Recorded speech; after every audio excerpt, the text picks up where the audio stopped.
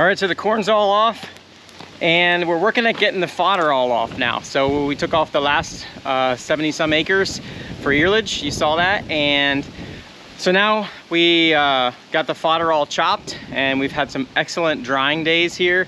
And I think tomorrow we're gonna try to finish baling that fodder. We already baled the field across the road, so that's done. But tomorrow we'll bale this here. But in the meantime, we gotta get this drill ready because it's time to get some planting done. We have our barley and our wheat to get planted yet. And the first thing is barley. So we have the ground in at Mount Joy is all ready to go. That's ready for barley. So we're gonna plant that. And then we'll plant here at home after we get the fodder off. So, but the first thing is we just got this drill out of the barn. It's been sitting in the barn since last fall. And we got some things to do to get ready. So let's see if we can get this thing fixed up. So this drill has this row of coulters here that do a little bit of pre-till before the drill comes through. And I was just checking some of these wheels and most of them are tight, but that's not good. And there's one down here that's really bad. Oh, that one's pretty bad. That one's really bad. So I guess the first thing to do is see if we can maybe we can just tighten up the bearings. There's a nut on the end that gives some compression to the bearings. Maybe that's enough. Hopefully it is. Then we can keep going. If not, maybe we need to look at getting some bearings. So let's check it out.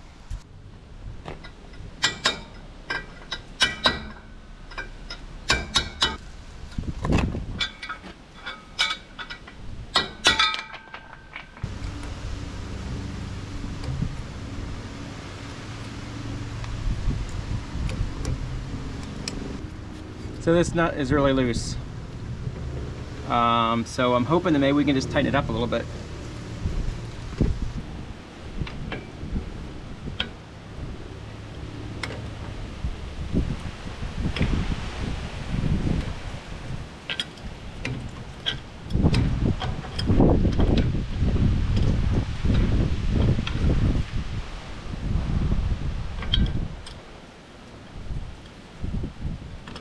Alright, looks like the problem is this nut is stripped.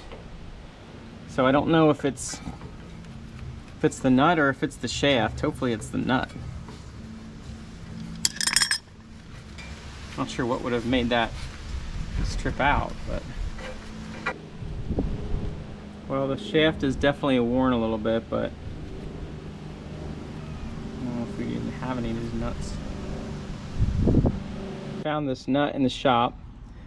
So I'm not sure if this is any better or not. It's hard to see, but maybe this will do it. Oh yeah, it's definitely biting in there more than the other one. Hopefully it's the right threads. Oh yeah, nice.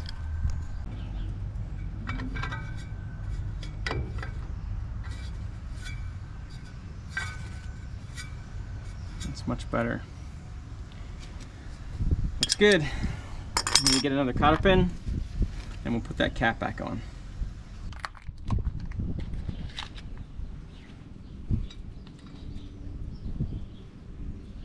It's plenty long, so we're going to trim it off a little bit so that these tails aren't getting caught in stuff.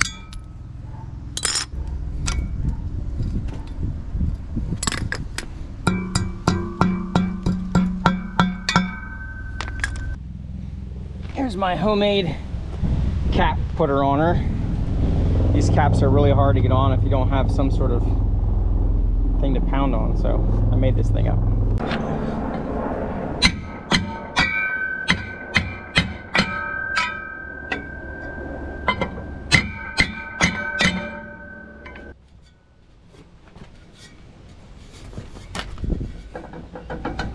Ooh, that one's really bad. All right, so we pulled the next one off and looks like the same problem. I think it's a combination of the shaft and the nut that are worn, but this one the nut is really worn and I'm not sure why the nut is wearing, but it just makes it loose and it can slip past the thread. So that we found that other nut in the shop, which is awesome and a surprise, but to find a second one probably not going to happen. So trying to think about what to do here. I think I'm gonna try to see if I can just smash this nut a little bit. I thought if I can bend it down and just pinch it tighter on the threads, maybe that'll get us going. Let's see.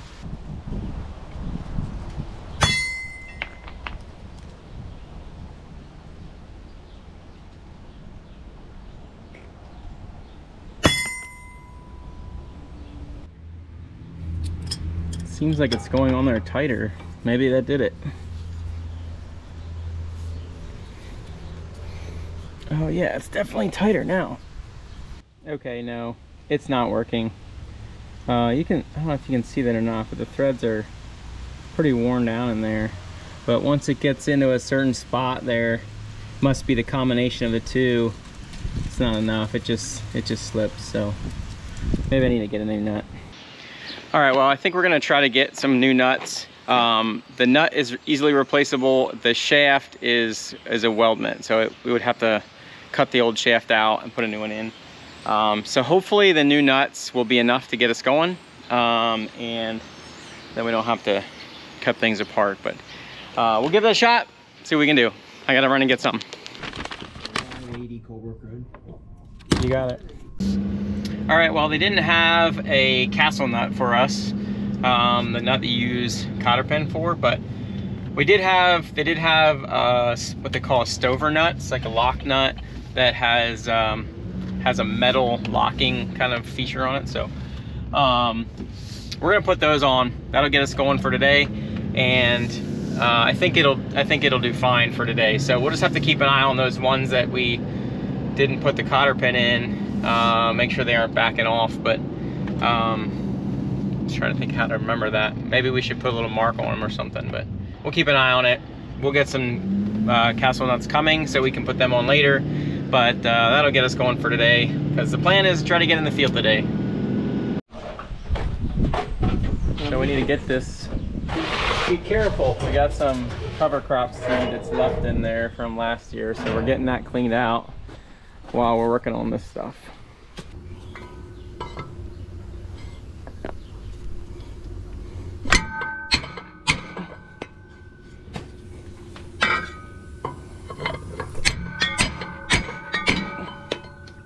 This is a stover nut, they call it, and it's a lock nut, but it doesn't have a nylon lock nut like a nylon nut would be. It's just got a deformed, you can kind of see how it's deformed a little bit, which actually pinches on the threads. And in our case, where our threads are a little bit worn, this seems like it's going to work out pretty good, because it grabs on the threads a little bit tighter, and then of course locks it on there, but since we don't have our cotter pin. But yeah, so anyway, we're gonna give this a shot. I did mark all these ones that have a stover nut in instead of the cotter pin, so we can keep an eye on those, especially to make sure they're not backing off.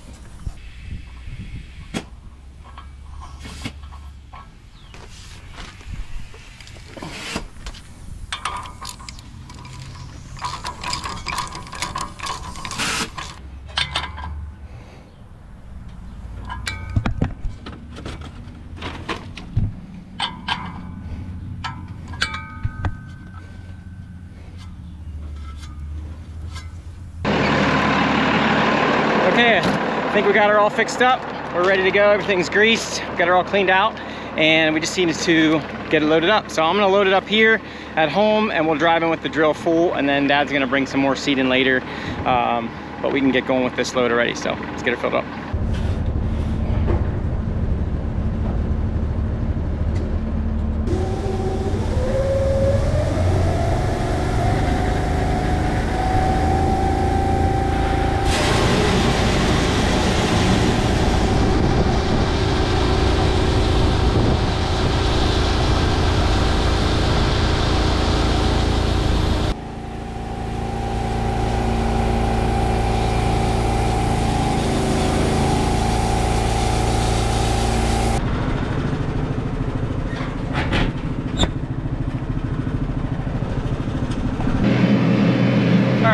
Up, and we're heading into Mount Joy and the other farm, and we're gonna see if we can get some of the seed in the ground.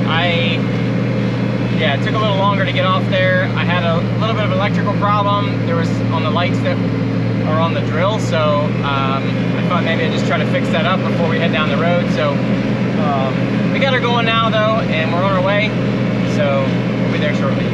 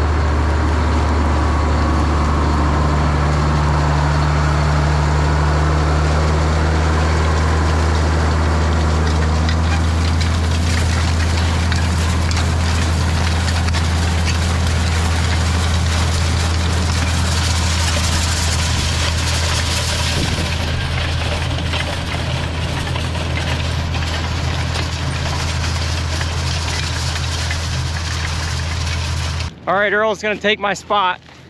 So he's gonna keep running. Hopefully we can get this stuff drilled in here tonight. I gotta get back to the farm, so we'll catch you there. All right, it's another beautiful fodder drying day, and we're baling fodder. So Dad got everything raked here at home, and they're starting to move bales in already, but the baler's still going. You can see the dust cloud back there. And we're getting all this fodder baled up so we can get that put away and get some manure hauled.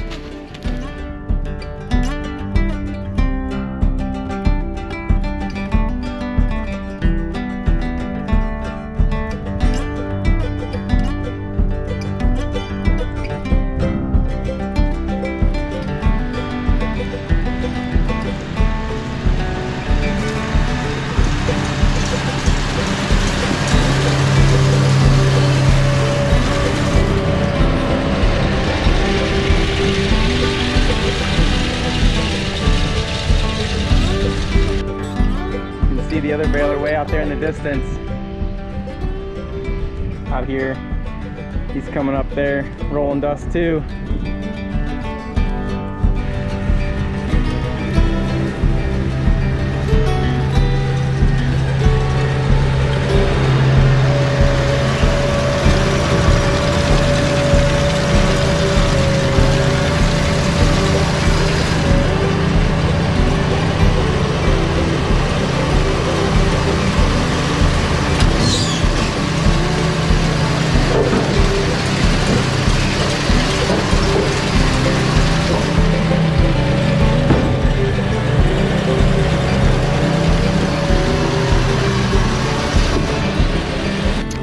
So we baled some big square bales yesterday, and today we're doing round bales. We kind of like using round bales. They break apart a little easier. They're a little bit easier for us to kind of move from pen to pen because they don't all fall apart in one chunk. So we do a lot of round bales. The bummer about round bales is stacking. So we did a bunch of square bales because we're gonna put them in a stack and try to store them outside because we're running out of inside storage. The barn that we had rented to put bales in, they tore down. So we don't have access to that anymore. So we got to figure out a spot to kind of keep these a little bit dry. So I think we're going to put them in a stack and try to tarp it. So, but for now, the round bales work pretty good for storing outside because of their shape. They shed the water pretty good. And so we store a lot of round bales outside, and that works pretty good.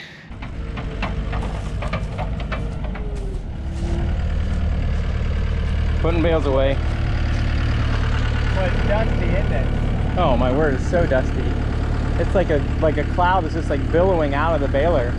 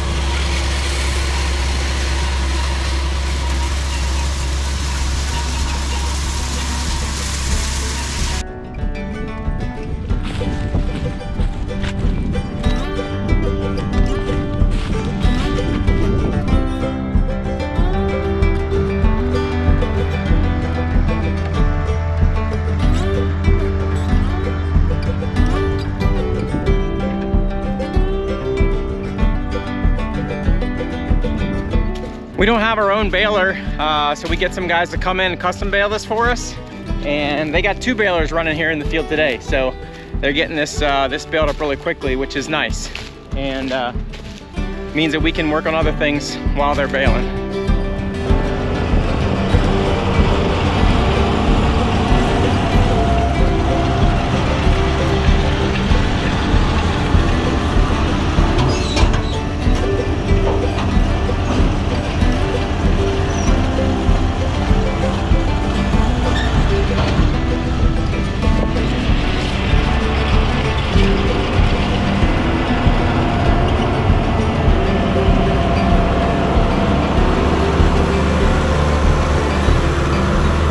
So not only has this been a hard year for corn, for the grain, but it's also been a hard year for fodder because the corn was super short this year because of the heat and the dryness.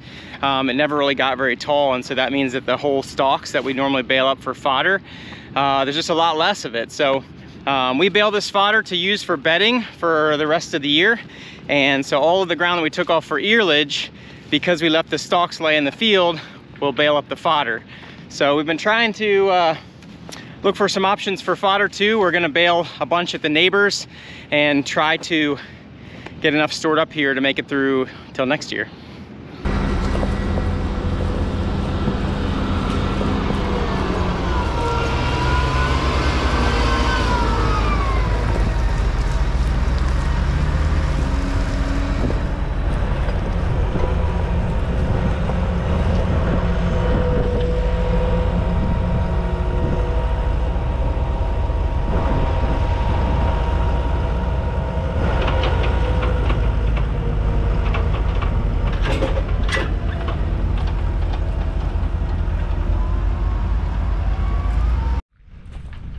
We're picking up bales today. It's the next day and they're all done round baling now. And so now we just got to get all these bales out of the field. I think they baled like 250 some bale yesterday, both of those balers. And now we're just gonna get them cleaned up.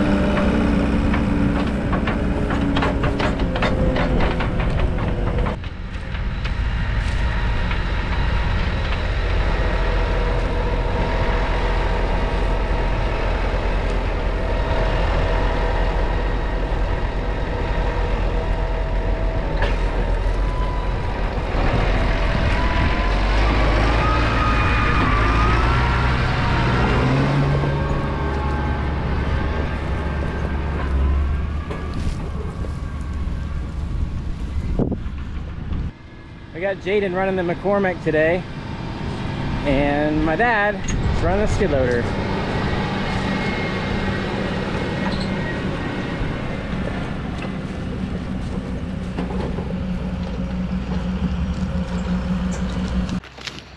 So we got all the bales off the field and we got a little bit of manure hauled. We hauled some liquid hog manure yesterday and hauled a little bit of bedded pack on some stuff that we needed to hit. And now we're getting ready to plant. So we just started planting here at the home field, and this year we're gonna try something a little bit different. So we're trying something new this year. There's been some research and some initiative pushing mixed cover crops. And so we applied for a grant from NRCS to do some mixed cover crops this year. So this year we're not just planting barley, we're planting a mix of barley and clover was the choice that we picked. We felt like that'll still work good for us for the forage because the clover will stay small, but we still have the value of a mixed cover crop. So we're gonna try it out this year. We have a seed box on the grain drill that we can put in smaller seeds.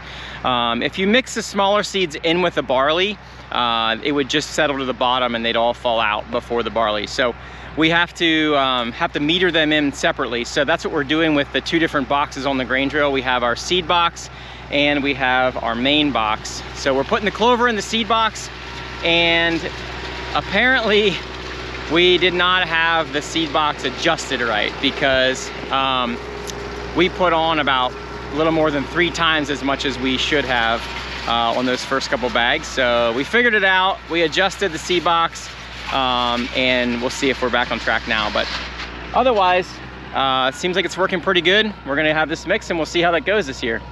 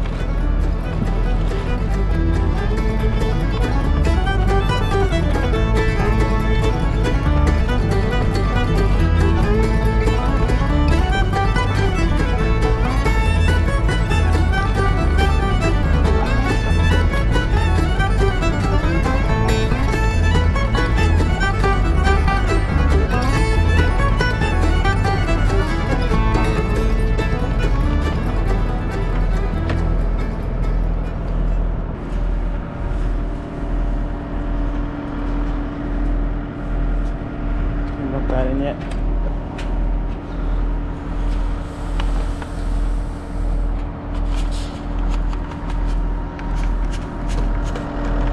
So this drill has a seed box, this little small box, intended for grass seeds and stuff, small stuff like this, like clover seed spilling out here. I'm not sure why, but apparently we had the rate wrong. So we're gonna see if we can adjust this guy a little bit. All right, so we got that adjusted. I think we're gonna be in better shape now. But you can see that these tubes come down and it sprinkles this grass seed in front here. You can see all the tubes hanging down. So the main hopper comes in on these tubes into the V, into the opening disc. So it's kind of 2 different systems that are working together.